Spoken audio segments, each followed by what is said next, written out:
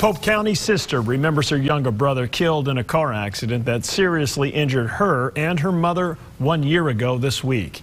This is Addie Miller, the Pottsville 7-year-old, showing her resilience after injuries she sustained in the Mississippi crash that killed her 4-year-old brother Trentley on Cinco de Mayo last year.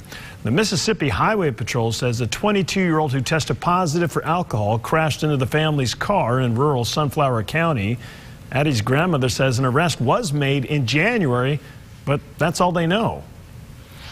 We haven't heard anything about, rumor has it that he was indicted, he pleaded not guilty, but we don't know anything else. We don't know if there's been a trial date set or anything. We made nearly 24 phone calls to officials in Mississippi today, but we're still waiting to hear back to learn specifics about the case.